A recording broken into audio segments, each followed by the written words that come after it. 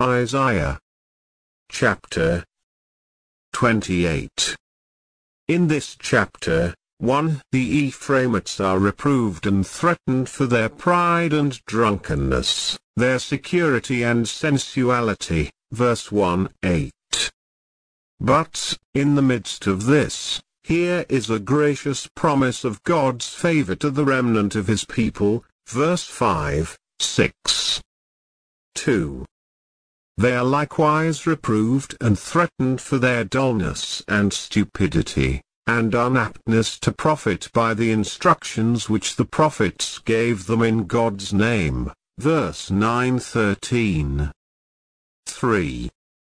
The rulers of Jerusalem are reproved and threatened for their insolent contempt of God's judgments, and setting them at defiance, and, after a gracious promise of Christ and his grace, they are made to know that the vain hopes of escaping the judgments of God with which they flattered themselves would certainly deceive them, verse 14-22. 4. All this is confirmed by a comparison borrowed from the method which the husbandman takes with his ground and grain, according to which they must expect God would proceed with his people, whom he had lately called his threshing and the corn of his floor. Chapter 21. 10, verse 23-29. This is written for our admonition, and is profitable for reproof and warning to us. Ephraim reproved and threatened, the punishment of Ephraim, BC 725. 1. Woe to the crown of pride, to the drunkards of Ephraim, whose glorious beauty is a fading flower, which are on the head of the fat valleys of them that are overcome with wine. 2. Behold, the Lord hath a mighty and strong one, which as a tempest of hail and a destroying storm, as a flood of mighty waters overflowing, shall cast down to the earth with the hand. 3. The crown of pride, the drunkards of Ephraim, shall be trodden under feet, for in the glorious beauty, which is on the head of the fat valley, shall be a fading flower, and as the hasty fruit before the summer, which when he that looketh upon it seeth, while it is yet in his hand he eateth it up. 5. In that day shall the Lord of hosts be for a crown of glory, and for a diadem of beauty, unto the residue of his people. 6. And for a spirit of judgment to him that sitteth in judgment, and for strength to them that turn the battle to the gate. 7. But they also have erred through wine, and through strong drink are out of the way. The priest and the prophet have erred through strong drink. They are swallowed up of wine, they are out of the way through strong drink. They err in vision, they stumble in judgment. 8. For all tables are full of vomit and filthiness, so that there is no place clean. Here, 1. The prophet warns the kingdom of the 10 tribes of the judgments that were coming upon them for their sins, which were soon after executed by the king of Assyria, who laid their country waste, and carried the people into captivity.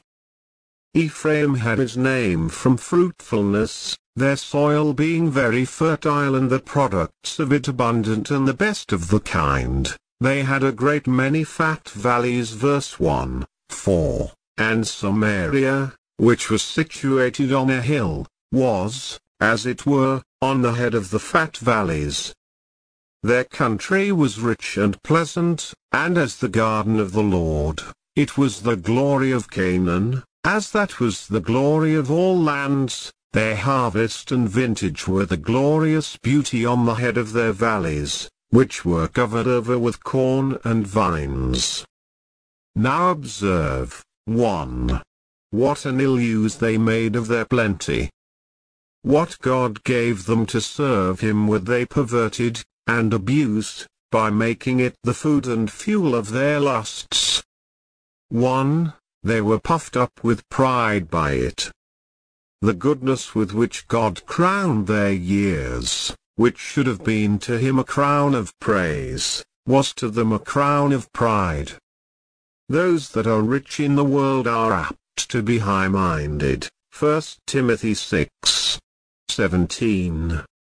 Their king, who wore the crown, was proud that he ruled over so rich a country. Samaria, their royal city, was notorious for pride. Perhaps it was usual at their festivals, or revels, to wear garlands made up of flowers and ears of corn, which they wore in honor of their fruitful country. Pride was a sin that generally prevailed among them, and therefore the prophet, in his name who resists the proud, boldly proclaims a woe to the crown of pride. If those who wear crowns be proud of them, let them not think to escape this woe.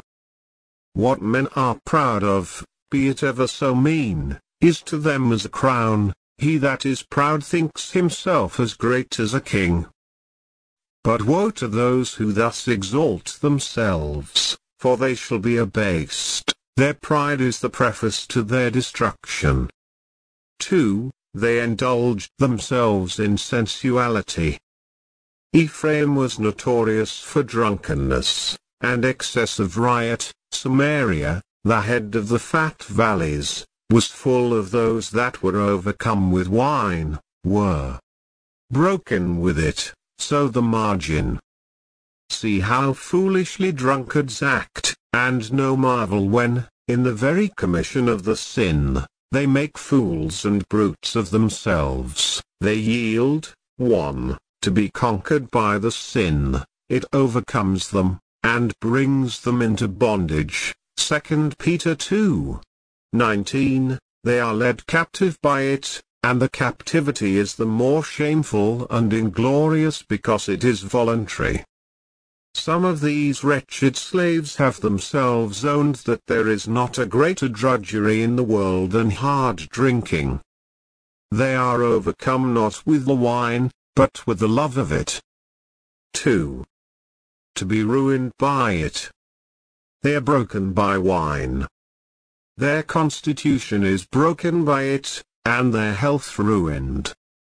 They are broken in the callings and estates, and their souls are in danger of being eternally undone, and all this for the gratification of a base lust. Woe to these drunkards of Ephraim! Ministers must bring the general woes of the word home to particular places and persons. We must say, woe to this or that person, if he be a drunkard. There is a particular woe to the drunkards of Ephraim, for they are of God's professing people, and it becomes them worse than any other. They know better, and therefore should give a better example. Some make the crown of pride to belong to the drunkards, and to mean the garlands with which those were crowned that got the victory in their wicked drinking matches and drank down the rest of the company. They were proud of their being mighty to drink wine, but woe to those who thus glory in their shame. 2. The justice of God in taking away their plenty from them, which they thus abused. Their glorious beauty, the plenty they were proud of, is but a fading flower, it is meat that perishes. The most substantial fruits, if God blast them and blow upon them, are but fading flowers. 5:1. God can easily take away their corn in the season thereof, Hosea 2:9, and recover locum vastatum, ground that has been alienated and has run to waste, those goods of his which they prepared for Baal. God has an officer ready to make a seizure for him, has one at his beck, a mighty and strong one, who is able to do the business, even the king of Assyria, who shall cast down to the earth with the hand, shall easily and effectually, and with the turn of a hand, destroy all that which they are proud of and pleased with. 5:2. He shall throw it down to the ground, to be broken to pieces with a strong hand, with a hand that they cannot oppose. Then the crown of pride, and the drunkards of Ephraim shall be trodden underfoot. Verse 3, they shall lie exposed to contempt, and shall not be able to recover themselves. Drunkards, in their folly, are apt to talk proudly, and vaunt themselves most when they most shame themselves, but they thereby render themselves the more ridiculous.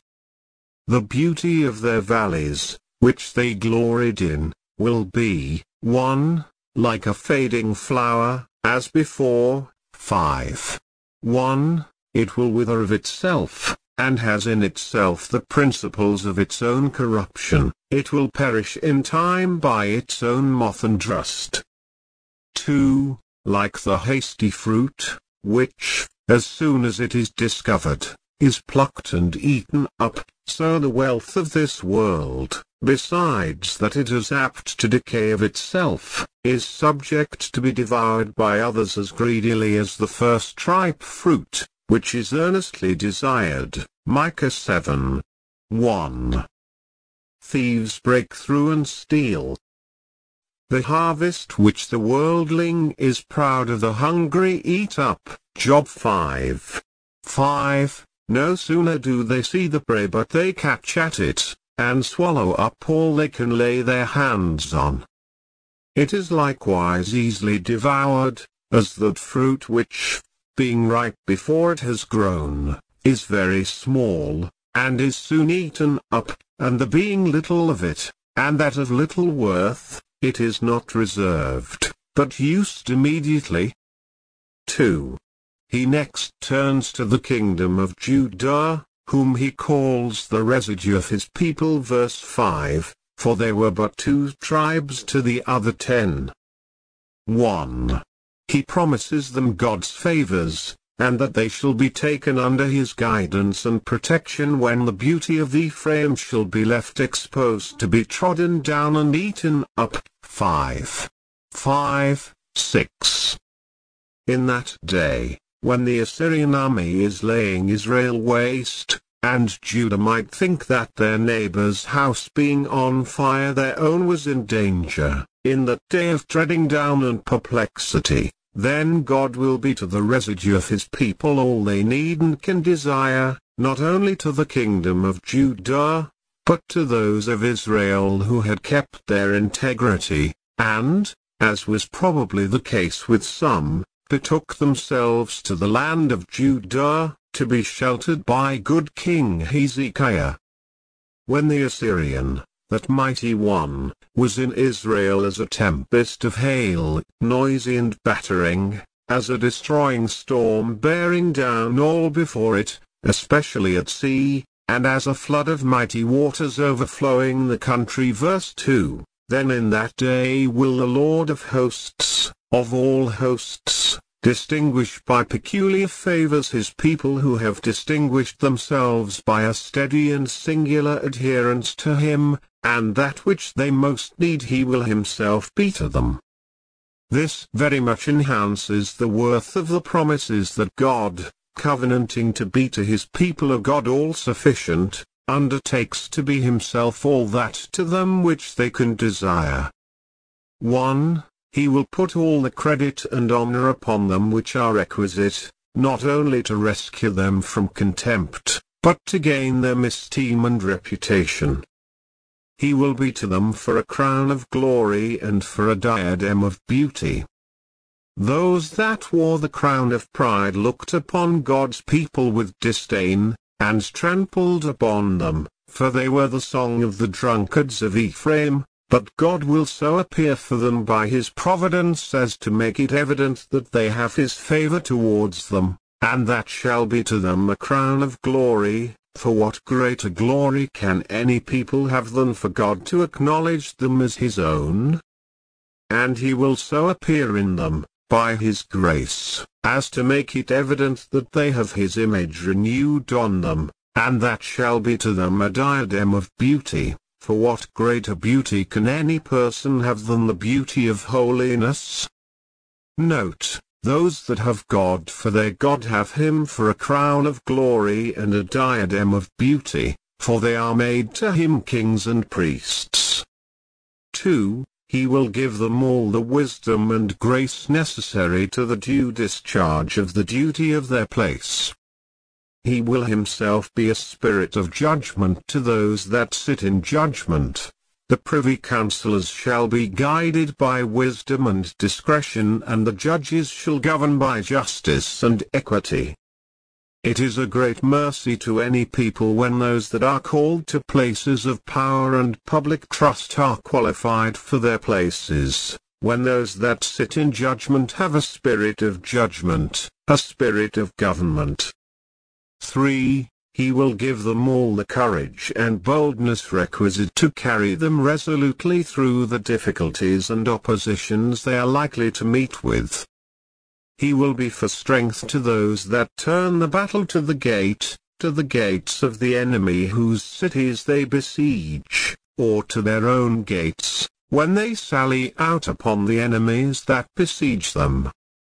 The strength of the soldiery depends as much upon God as the wisdom of the magistracy, and where God gives both these, he is to that people a crown of glory. This may well be supposed to refer to Christ, and so the Chaldee paraphrased understands it, in that day shall the Messiah be a crown of glory. Simeon calls him the glory of his people Israel, and he is made of God to us wisdom, righteousness, and strength. 2. He complains of the corruptions that were found among them, and the many corrupt ones. Verse 7. But they also, many of those of Judah, have erred through wine. There are drunkards of Jerusalem, as well as drunkards of Ephraim, and therefore the mercy of God is to be so much the more admired that he has not blasted the glory of Judah as he has done that of Ephraim. Sparing mercy lays us under peculiar obligations when it is thus distinguishing. Ephraim's sins are found in Judah, and yet not Ephraim's ruins. They have erred through wine. Their drinking to excess is itself a practical error. They think to raise their fancy by it, but they ruin their judgment, and so put a cheat upon themselves. They think to preserve their health by it and help digestion, but they spoil their constitution and hasten diseases and deaths. It is also the occasion of a great many errors in principle. Their understanding is clouded and their conscience debauched by it, and therefore, to support themselves in it, they espouse corrupt notions, and form their minds in favor of their lusts. Probably some were drawn into worship idols by their love of the wine and strong drink which there was plenty of at their idolatrous festivals, and so they erred through wine, as Israel, for love of the daughters of Moab, joined themselves to Baal-peor.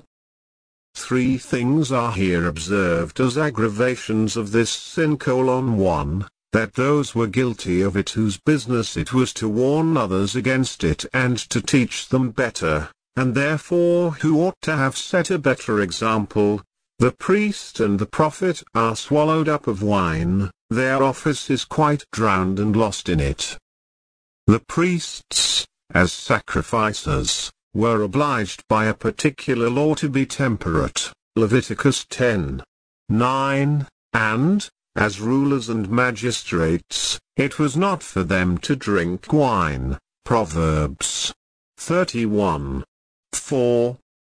The prophets were a kind of Nazarites, as appears by Amos 2:11, and, as reprovers by office, were concerned to keep at the utmost distance from the sins they reproved in others, yet there were many of them ensnared in this sin. What? A priest, a prophet, a minister, and yet drunk? Tell it not in Gath. Such a scandal are they to their coat. 2. That the consequences of it were very pernicious, not only by the ill influence of their example, but the prophet, when he was drunk, erred in vision. The false prophets plainly discovered themselves to be so when they were in drink. The priest stumbled in judgment and forgot the law. Proverbs 31:5. He reeled and staggered as much in the operations of his mind as in the motions of his body. What wisdom or justice can be expected from those that sacrifice reason, and virtue, and conscience, and all that is valuable to such a base lust as the love of strong drink is? Happy art thou, O land, when thy princes eat and drink for strength, and not for drunkenness. Ecclesiastes 10:17. 3. That the disease was epidemic, and the generality of those that kept anything of a table were infected with it. All tables are full of vomit. 5:8. See what an odious thing the sin of drunkenness is. What an affront it is to human society. It is rude and ill-mannered enough to sicken the beholders, for the tables where they eat their meat are filthily stained with the marks of this sin, which the sinners declare as Sodom. Their tables are full of vomit, so that the victor, instead of being proud of his crown, ought rather to be ashamed of it. It bodes ill to any people when so sottish a sin as drunkenness has become national. The degeneracy of Judah. BC 725. 9. Whom shall he teach knowledge? And whom shall he make to understand doctrine? Them that are weaned from the milk, and drawn from the breasts. 10. For precept must be upon precept, precept upon precept, line upon line, line upon line, here a little, and there a little. 11. For with stammering lips and another tongue will he speak to this people. 12. To whom he said, This is the rest wherewith ye may cause the weary to rest, and this is the refreshing, yet they would not hear. 13. But the word of the Lord was unto them precept upon precept, precept upon precept, line upon line, line upon line, here a little, and there a little, that they might go, and fall backward, and be broken, and snared, and taken. The prophet here complains of the wretched stupidity of this people, that they were unteachable and made no improvement of the means of grace which they possessed. They still continued as they were, their mistakes not rectified, their hearts not renewed, nor their lives reformed. Observe, 1. What it was that their prophets and ministers designed and aimed at. It was to teach them knowledge, the knowledge of God and His will, and to make them understand doctrine. 5:9. This is God's way of dealing with men, to enlighten men's minds first with the knowledge of His truth, and thus to gain their affections, and bring their wills into a compliance with His laws. Thus he enters in by the door, whereas the thief and the robber climb up another way. 2. What method they took, in pursuance of this design. They left no means untried to do them good, but taught them as children are taught, little children that are beginning to learn, that are taken from the breast to the book. Verse 9. For among the Jews it was common for mothers to nurse their children till they were 3 years old, and almost ready to go to school.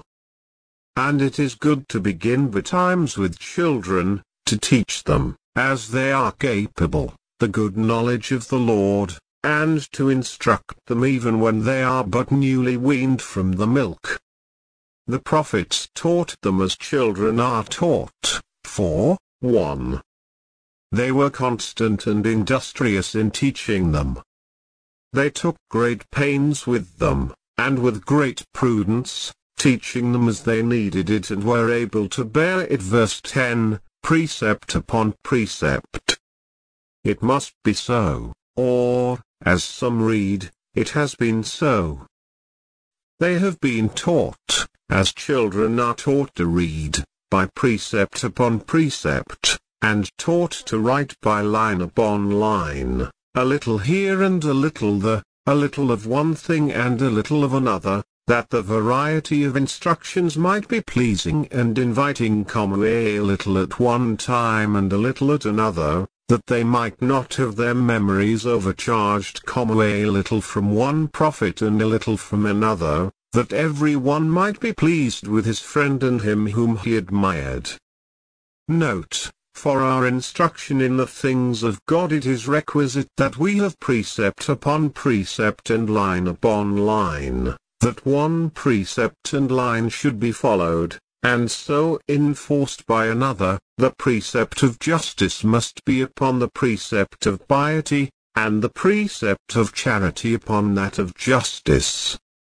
Nay, it is necessary that the same precept and the same line should be often repeated and inculcated upon us, that we may the better understand them and the more easily recollect them when we have occasion for them. Teachers should accommodate themselves to the capacity of the learners, give them what they most need and can best bear, and a little at a time. Deuteronomy 6:7, 2. They courted and persuaded them to learn. 5:12. God, by his prophets, said to them, "This way that we are directing you to, and directing you in, is the rest, the only rest, wherewith you may cause the weary to rest, and this will be the refreshing of your own souls, and will bring rest to your country from the wars and other calamities with which it has been long harassed." Note: God by his word calls us to nothing but what is really for our advantage, for the service of God is the only true rest for those that are weary of the service of sin, and there is no refreshing but under the easy yoke of the Lord Jesus. 3. What little effect all this had upon the people. They were as unapt to learn as young children newly weaned from the milk, and it was as impossible to fasten anything upon them. Verse 9, nay, one would choose rather to teach a child of 2 years old than undertake to teach them, for they have not only, like such a child, no capacity to receive what is taught them, but they are prejudiced against it. As children, they have need of milk, and cannot bear strong meat. Hebrews 5:12, 1. They would not hear. Verse 12, no, not that which would be rest and refreshing to them. They had no mind to hear it. The word of God commanded their serious attention, but could not gain it. They were where it was preached, but they turned a deaf ear to it, or as it came in at one ear it went out at the other. 2. They would not heed. It was unto them precept upon precept, and line upon line. Verse 13, they went on in a road of external performances.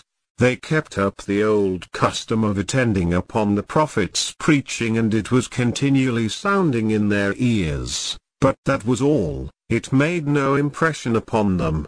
They had the letter of the precept, but no experience of the power and spirit of it. It was continually beating upon them, but it beat nothing into them. Nay, 3. It should seem, they ridiculed the prophet's preaching, and bantered it. The word of the Lord was unto them tsaw, kaulakau. In the original it is in rhyme. They made a song of the prophet's words, and sang it when they were merry over their wine.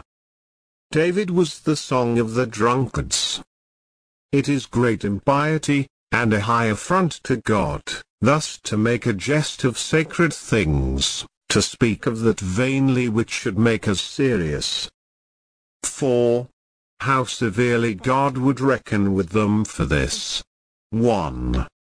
He would deprive them of the privilege of plain preaching, and speak to them with stammering lips and another tongue. 5:11. those that will not understand what is plain and level to their capacity, but despise it as mean and trifling, are justly amused with that which is above them? Or God will send foreign armies among them, whose language they understand not, to lay their country waste. Those that will not hear the comfortable voice of God's word shall be made to hear the dreadful voice of his rod. Or these words may be taken as denoting God's gracious condescension to their capacity in his dealing with them. He lisped to them in their own language, as nurses do to their children, with stammering lips, to humor them. He changed his voice, tried first one way and then another. The apostle quotes it as a favor, 1 Corinthians 14:21, applying it to the gift of tongues, and complaining that yet for all this they would not hear. 2. He would bring utter ruin upon them. By their profane contempt of God and his word they are but hastening on their own ruin, and ripening themselves for it. It is that they may go and fall backward, may grow worse and worse, may depart further and further from God, and proceed from one sin to another, till they be quite broken, and snared, and taken, and ruined. 5:13. They have here a little and there a little of the word of God, they think it too much, and say to the seers, see not, but it proves too little to convert them, and will prove enough to condemn them. If it be not a savor of life unto life, it will be a savor of death unto death. Judgments announced, the cornerstone in Zion. BC 725:14 Wherefore hear the word of the Lord, ye scornful men, that rule this people which is in Jerusalem. 15 Because ye have said, we have made a covenant with death, and with hell are we at agreement, when the overflowing scourge shall pass through, it shall not come unto us, for we have made lies our refuge, and under falsehood have we hid ourselves. 16 Therefore thus saith the Lord God, behold, I lay in Zion for a foundation a stone, a tried stone, a precious cornerstone, a sure foundation, he that believeth shall not make haste. 17 Judgment also will I lay to the line, and righteousness to the plummet, and the hail shall sweep away the refuge of lies, and the waters shall overflow the hiding place. 18 And your covenant with death shall be disnulled, and your agreement with hell shall not stand, when the overflowing scourge shall pass through, then ye shall be trodden down by it. 19 From the time that it goeth forth it shall take you, for morning by morning shall it pass over, by day and by night, and it shall be a vexation only to understand the report. 20 For the bed is shorter than that a man can stretch himself on it, and the covering narrower than that he can wrap himself in it. 21 For the Lord shall rise up as in Mount Perazim, he shall be wroth as in the valley of Gibeon, that he may do his work, his strange work, and bring to pass his act, his strange acts. 22 Now therefore be ye not mockers, lest your bands be made strong, for I have heard from the Lord God of hosts a consumption, even determined upon the whole earth. The prophet, having reproved those that made a jest of the word of God, here goes on to reprove those that made a jest of the judgments of God, and set them at defiance, for he is a jealous God, and will not suffer either his ordinances or his providences to be brought into contempt. He addressed himself to the scornful men who ruled in Jerusalem, who were the magistrates of the city. 5:14 It is bad with a people when their thrones of judgment become the seats of the scornful, when rulers are scorners, but that the rulers of Jerusalem should be men of such a character, that they should make light of God's judgments and scorn to take notice of the tokens of his displeasure, is very sad. Who will be mourners in Zion if they are scorners? Observe, 1. How these scornful men lulled themselves asleep in carnal security, and even challenged God Almighty to do his worst. Verse 15, you have said, we have made a covenant with death and the grave. They thought themselves as sure of their lives, even when the most destroying judgments were abroad, as if they had made a bargain with death, upon the valuable consideration, not to come till they sent for him, or not to take them away by any violence, but by old age.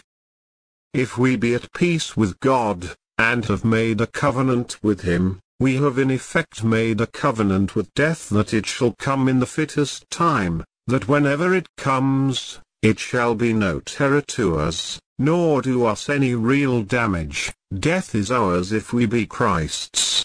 1 Corinthians 3.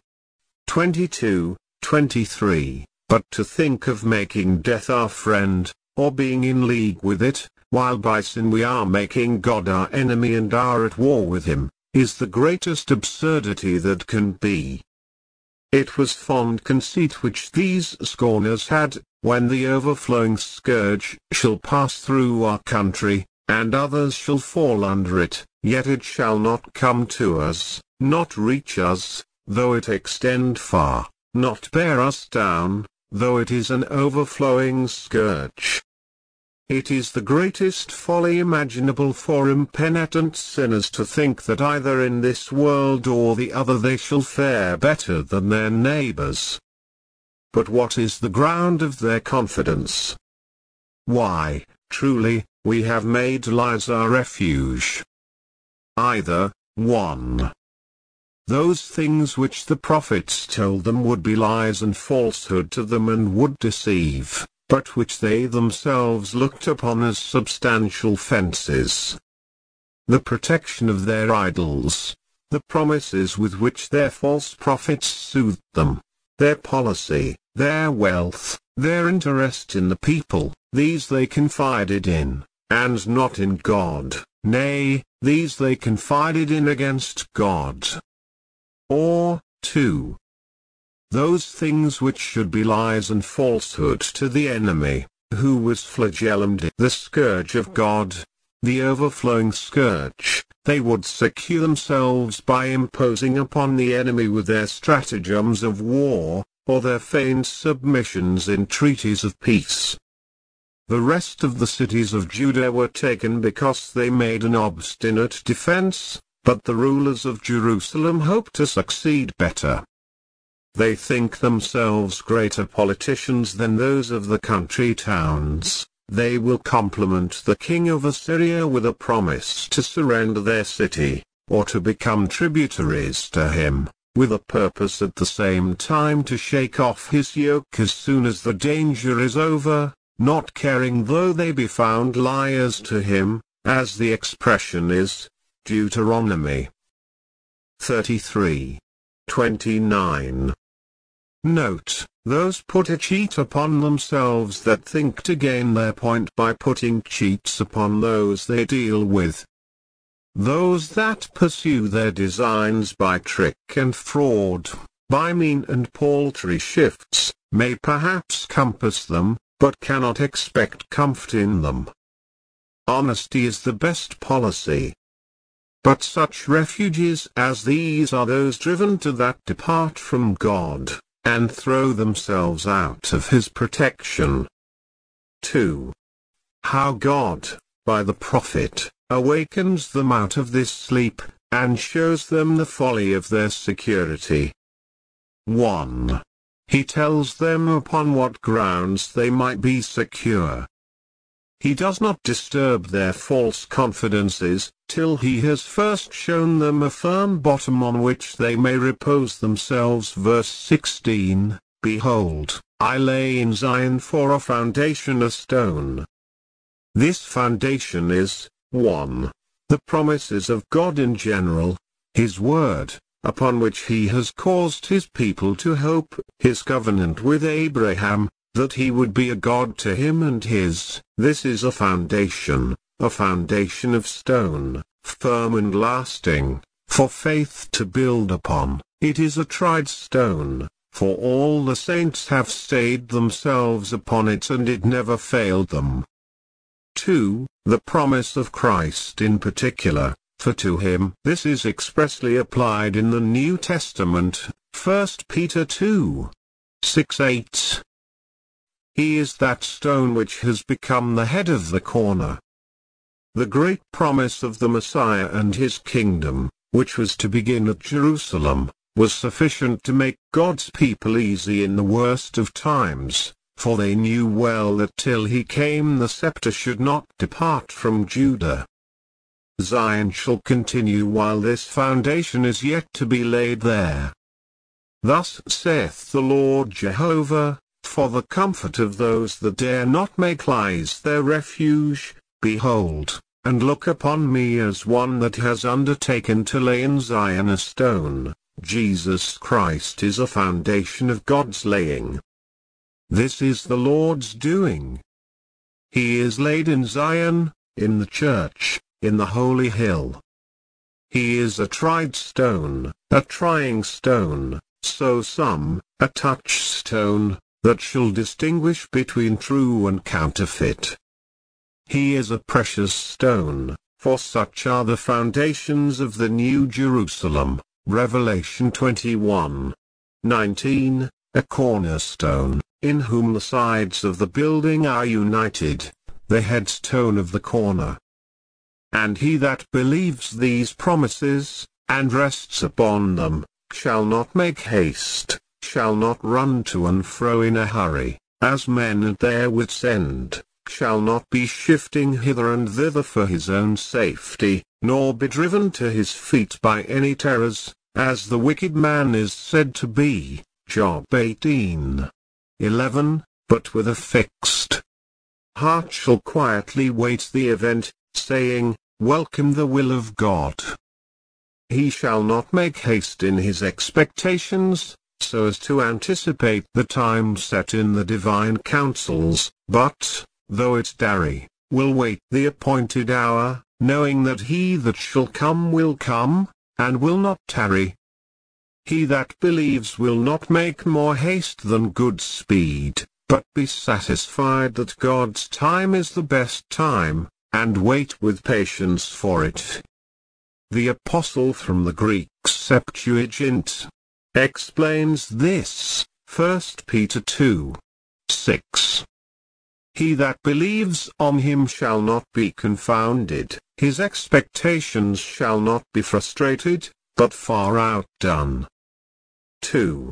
He tells them that upon the grounds which they now built on they could not be safe, but their confidences would certainly fail them. Verse 17, judgment will I lay to the line, and righteousness to the plummet.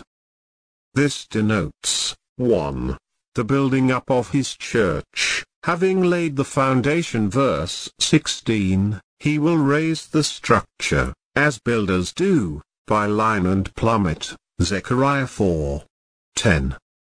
Righteousness shall be the line and judgment the plummet. The church, being grounded on Christ, shall be formed and reformed by the Scripture, the standing rule of judgment and righteousness. Judgment shall return unto righteousness, Psalm 94:15. Or, 2, the punishing of the church's enemies, against whom He will proceed in strict justice, according to the threatenings of the law. He will give them their deserts, and bring upon them the judgments they have challenged, but in wisdom too, and by an exact rule, that the tares may not be plucked up with the wheat. And when God comes thus to execute judgment, 1. These scornful men will be made ashamed of the vain hopes with which they had deluded themselves. First, they designed to make lies their refuge, but it will indeed prove a refuge of lies, which the hail shall sweep away, that tempest of hail spoken of 5:2. Those that make lies their refuge build upon the sand, and the building will fall when the storm comes, and bury the builder in the ruins of it. Those that make anything their hiding place but Christ shall find that the waters will overflow it, as every shelter but the ark was overtopped and overthrown by the waters of the deluge. Such is the hope of the hypocrite, this will come of all his confidences. Secondly, they boasted of a covenant with death, and an agreement with the grave, but it shall be disnulled, as made without his consent who has the keys and sovereign command of hell and death. Those do but delude themselves that think by any wiles to evade the judgments of God. Thirdly, they fancied that when the overflowing scourge should pass through the land it should not come near them, but the prophet tells them that then, when others were falling by the common calamity, they should not only share in it, but should be trodden down by it. You shall be to it for a treading down, it shall triumph over you as much as over any other, and you shall become its easy prey. They are further told verse 19:1. That it shall begin with them, they shall be so far from escaping it that they shall be the first that shall fall by it. From the time it goes forth it shall take you, as if it came on purpose to seize you. 2. That it shall pursue them closely, morning by morning shall it pass over. As duly as the day returns you shall hear of some desolation or other made by it, for divine justice will follow its blow. You shall never be safe nor easy by day nor by night. There shall be a pestilence walking in darkness and a destruction wasting at noonday. 3. That there shall be no avoiding it. The understanding of the report of its approach shall not give you any opportunity to make your escape, for there shall be no way of escape open, but it shall be only a vexation. You shall see it coming, and not see how to help yourselves. Or, the very report of it at a distance will be a terror to you. What then will the thing itself be? Evil tidings are a terror and vexation to scorners, but he whose heart is fixed, trusting in God, is not afraid of them. Whereas, when the overflowing scourge comes, then all the comforts and confidences of scorners fail them. 5:20. 1. That in which they thought to repose themselves reaches not to the length of their expectations. The bed is shorter than that a man can stretch himself upon it, so that he is forced to cramp and contract himself. 2. That in which they thought to shelter themselves proves insufficient to answer the intention. The covering is narrower than that a man can wrap himself in it. Those that do not build upon Christ as their foundation, but rest in a righteousness of their own, will prove in the end thus to have deceived themselves. They can never be easy, safe, nor warm.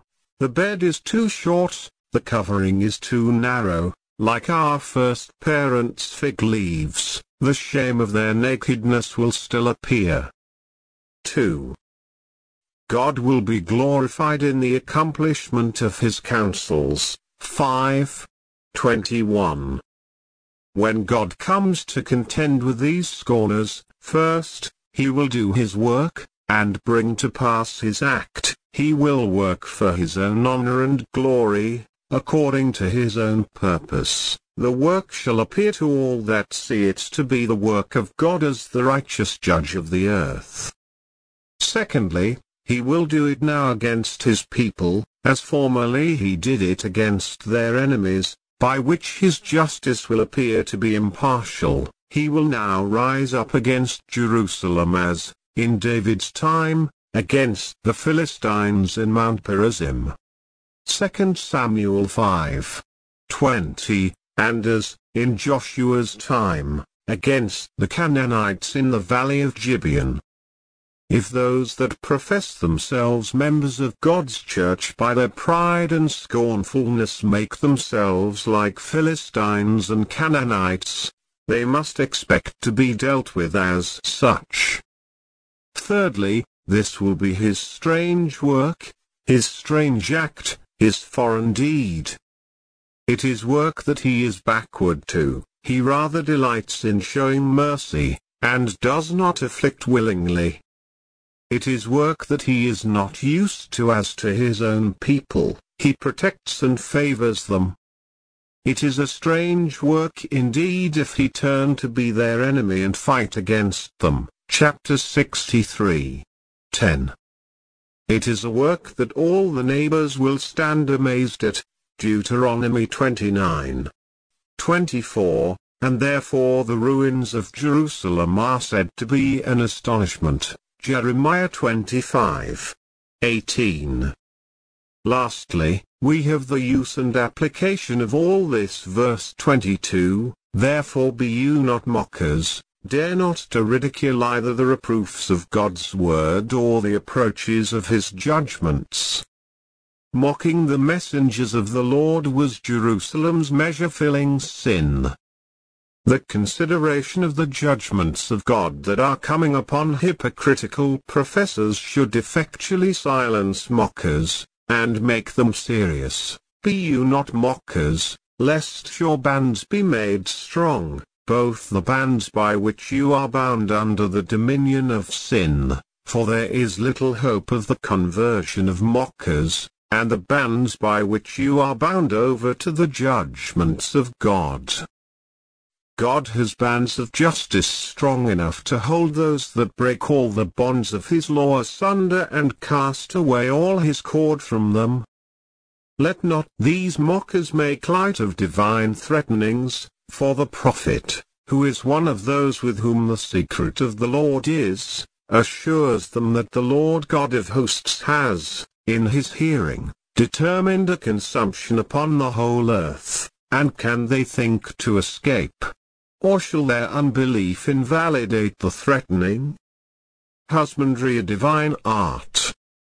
BC 725. 23 Give ye ear, and hear my voice, hearken, and hear my speech. 24 Doth the plowman plow all day to sow? Doth he open and break the clods of his ground?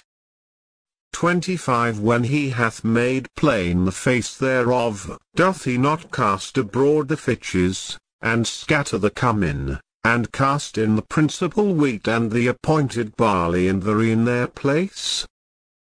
26 For his God doth instruct him to discretion, and doth teach him.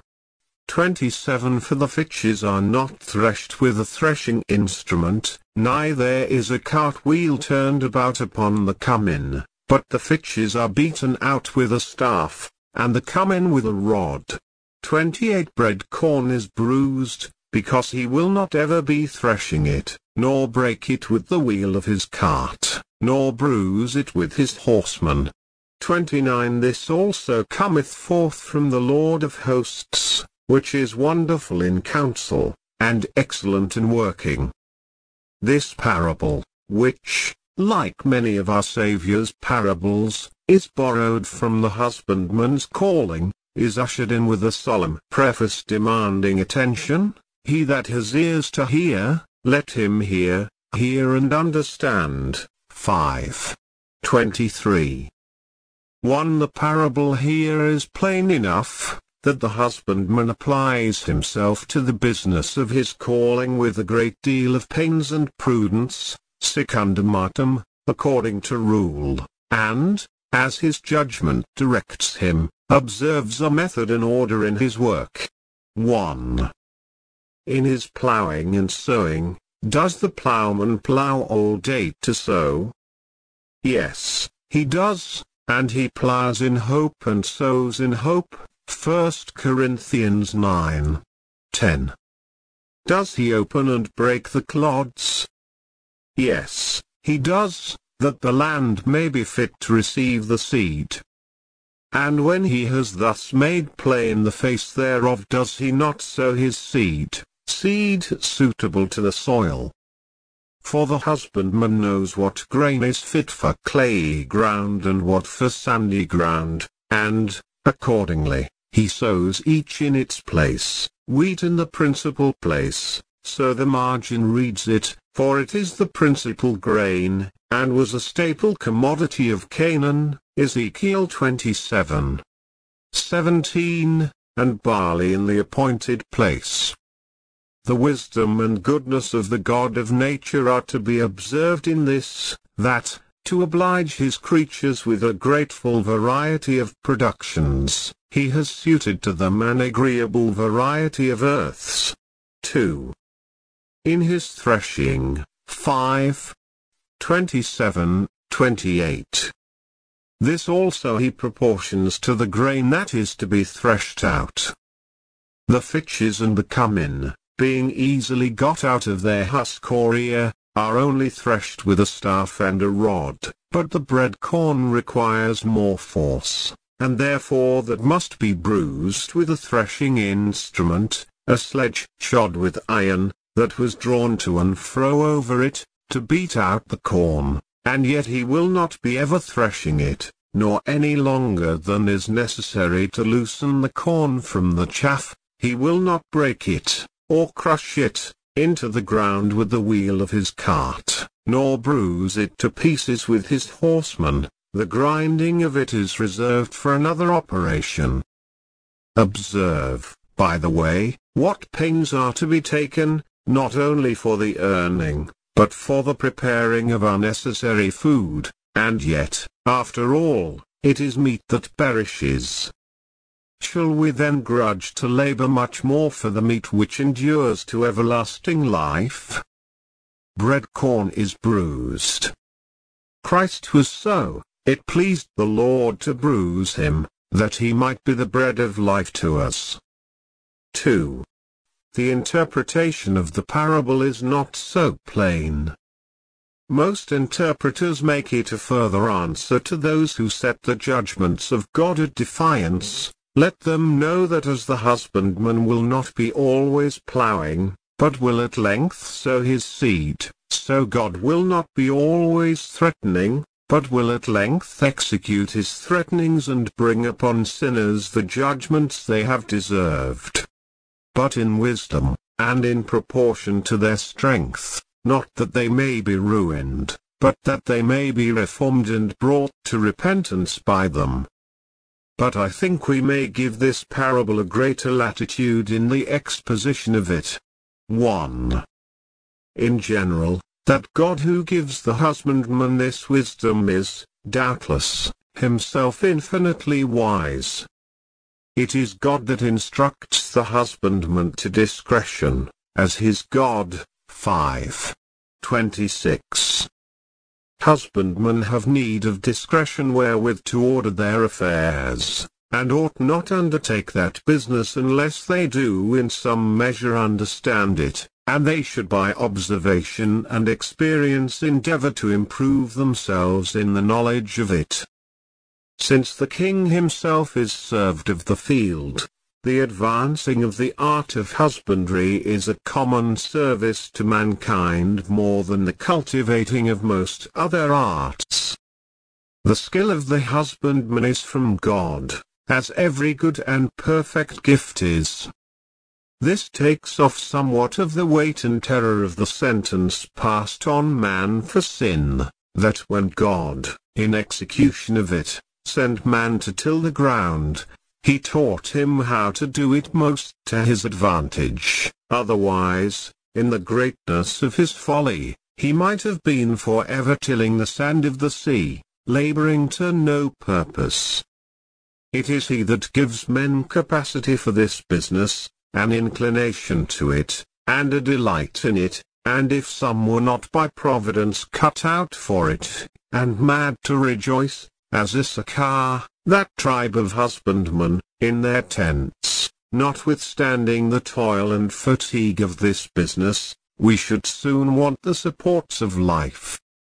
If some are more discreet and judicious in managing these or any other affairs than others are, God must be acknowledged in it, and to him husbandmen must seek for direction in their business, for they, above other men, have an immediate dependence upon the divine providence.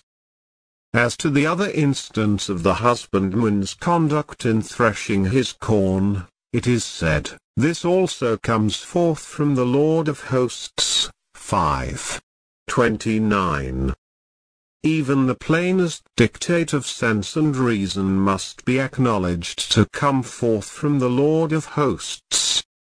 And, if it is from him that men do things wisely and discreetly, we must needs acknowledge him to be wise in counsel and excellent in working.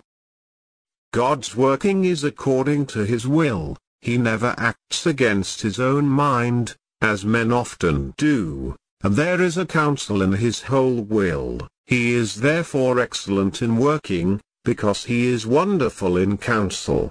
2. God's church is his husbandry. 1 Corinthians 3:9. If Christ is the true vine, his Father is the husbandman. John 15:1, and he is continually by his word and ordinances cultivating it. Does the plowman plow all day, and break the clods of his ground, that it may receive the seed? And does not God by his ministers break up the fallow ground? Does not the plowman, when the ground is fitted for the seed, cast in the seed in its proper soil? He does so, and so the great God sows his word by the hand of his ministers, Matthew 13:19, who are to divide the word of truth and give every one his portion. Whatever the soil of the heart is, there is some seed or other in the word proper for it. And, as the word of God, so the rod of God is thus wisely made use of. Afflictions are God's threshing instruments, designed to loosen us from the world, to separate between us and our chaff, and to prepare us for use. And, as to these, God will make use of them as there is occasion, but he will proportion them to our strength. They shall be no heavier than there is need. If the rod and the staff will answer the end, he will not make use of his cartwheel and his horseman. And where these are necessary, as for the bruising of the bread corn, which will not otherwise be got clean from the straw, yet he will not be ever threshing it, will not always chide, but his anger shall endure but for a moment, nor will he crush under his feet the prisoners of the earth. And herein we must acknowledge him wonderful in counsel and excellent in working. Amen and Amen.